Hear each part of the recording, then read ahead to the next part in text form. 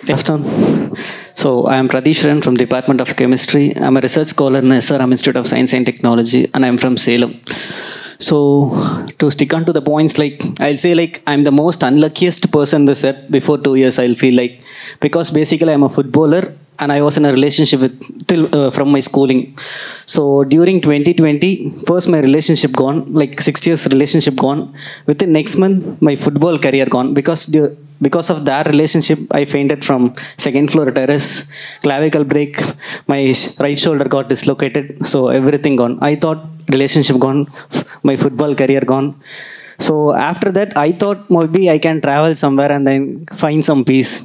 I bought a bike. Within 2 months, that bike also gone. Someone stolen that bike. At that moment, I thought, like, what is literally happening to me? Everything is going bad for me. I'm the most unluckiest person in this earth. After 2 months, then I met Supraja. After meeting her also, I thought, like, again, unlucky person. I caught with Supraja, is disturbing me. She's disturbing me a lot. Every disturbance only came to me like that, I thought. Then slowly, I realized, like, okay, something is good is going to happen for me. So I started observing what is UHV first. So every day I used to go and talk to her, like, this is what happening in my life. This is what happening for my whole day. In my lab, this is happening. In my life, this is happening. I couldn't find my bike. I couldn't find my relationship. Everything is going bad for me. She used to tell, like, come and attend UHV. UHV will help for you. So starting with Sunil Bhaiya session and Umesh Bhaiya session, initially first two workshop, I didn't get any clarity. It was like, for me, like, they're talking something about humanity. I'm a kind of person used to travel a lot inside forest. I used to go and stay inside forest.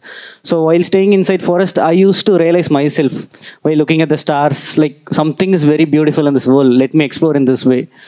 Then I thought, like, UHV is something very different from my exploration. Then I started relating the coexistence between the self and the forest. There is something directly touching to me.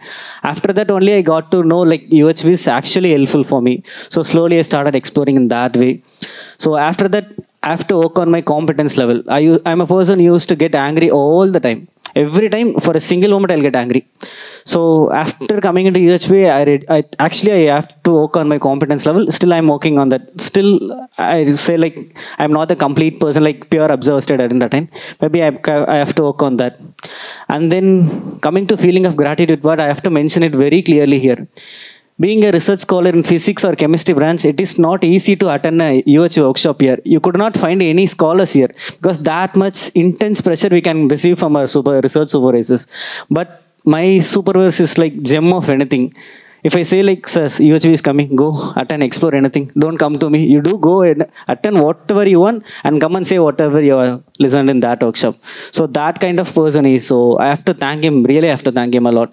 So I think I've met him before 20 days. Till now, no calls, no messages. Go explore whatever you want and then come back to me. Like that, he'll say. So these kind of things I've explored a lot into UHV. And then future plans and commitment. So I have to start attending the morning sessions regularly to explore much about myself. And then specific plan for self-development, as already said, like, I have to work on my competence level. Role in human education, and then commitment is like, I'll commit myself to move into UHV till the end of my lifetime. And I've committed myself to do a research on UHV exploration and what is the impact of UHV on people. So these are my commitments. Thank you. Yeah, I'll go.